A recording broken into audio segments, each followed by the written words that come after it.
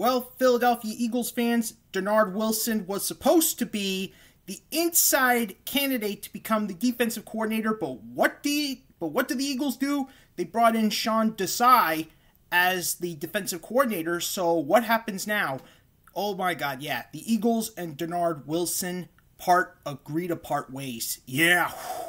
Oh my God, yeah. So they're parting ways with defensive back coach / passing game coordinator Dennard Wilson. Whew. Oh my God, yeah.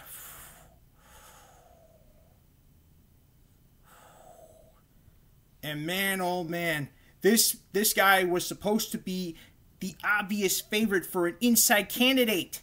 Oh my God, yeah. But then Sean Desai comes in and gets the Eagles defensive coordinator gig. And now, oh my God, yeah, Eagles probably think it's a waste of time. And Dennard Wilson, I think he's probably betrayed.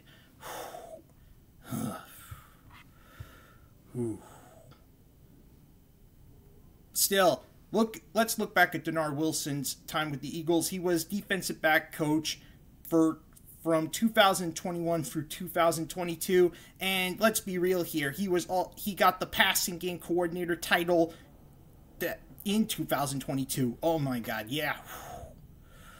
Oh my word. So yeah, that's basically the story of Dennard Wilson. Ooh.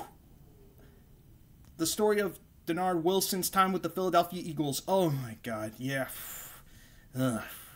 Anyways, Dennard Wilson, good luck wherever you wind up, and I'll see you all in a preview for more breaking news.